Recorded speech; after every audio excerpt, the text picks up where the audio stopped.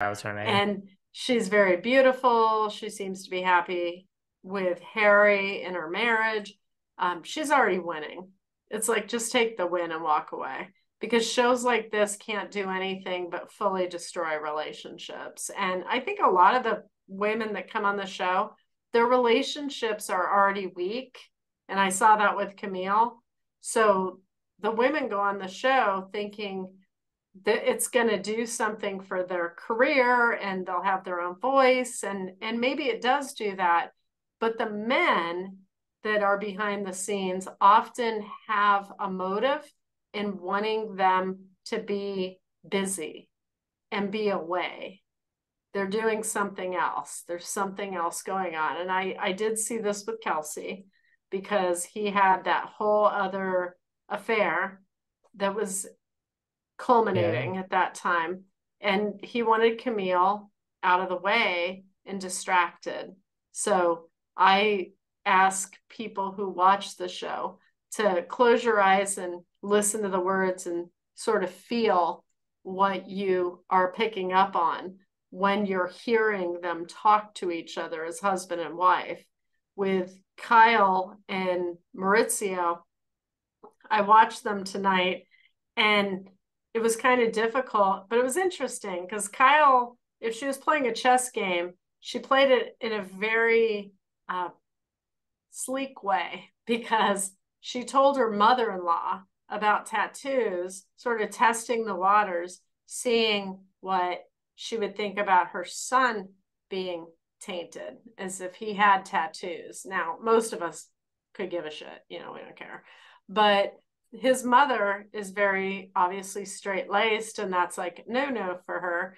And it seemed like an opportunity for Kyle to deflect her mother-in-law's ire that she was focusing on Kyle getting the tattoos, and say, well, guess what? Your son's not so great. He did the same thing. Why is it any different?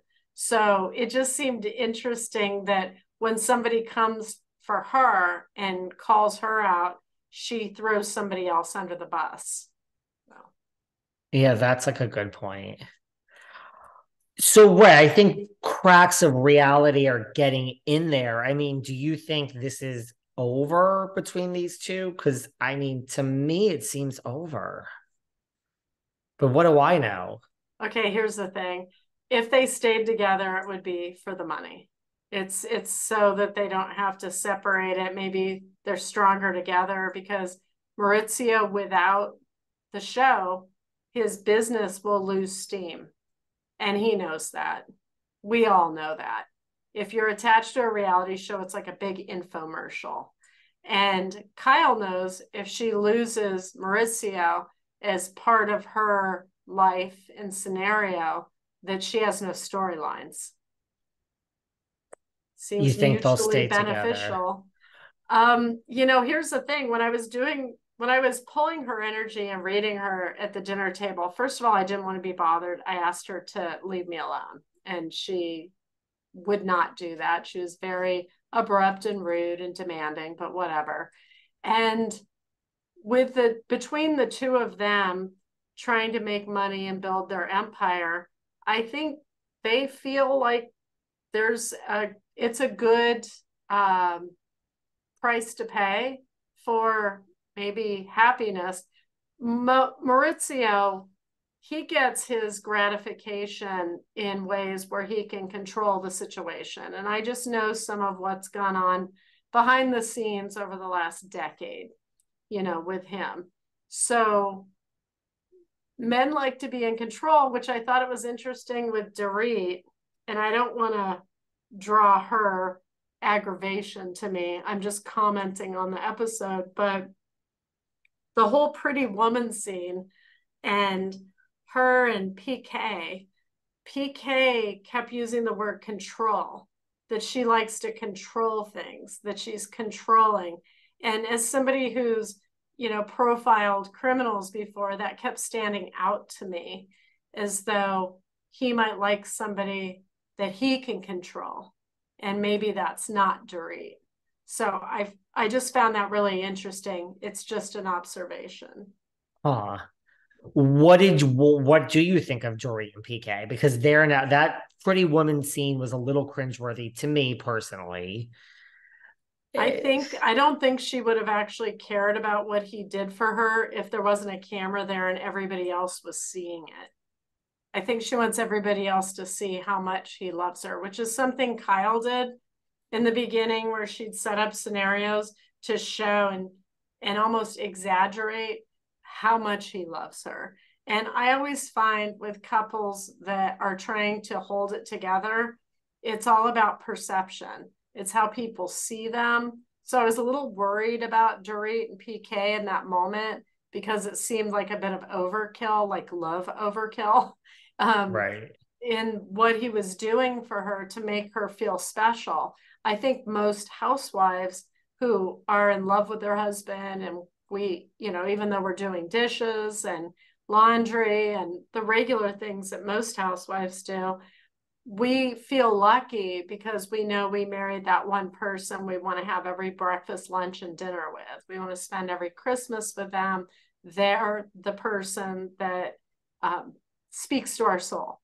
And we don't need the flashy nuances and displays of affection to feel loved. And I think, and having lived in Beverly Hills and having seen this, I think a lot of the people that are kind of over the top with love bombing, even though they're already married, tend to be doing it for other people's sake. Well, So, it's the same thing like on Instagram. The couples, I mean, there are people post yeah, all day about how happy they are. And I'm yeah. like, I call bullshit on all this. Right, right. Yeah. So I think a lot of your viewers are going to understand what I'm saying there, in that if you're truly happy, you don't have to try so hard to convince everybody else.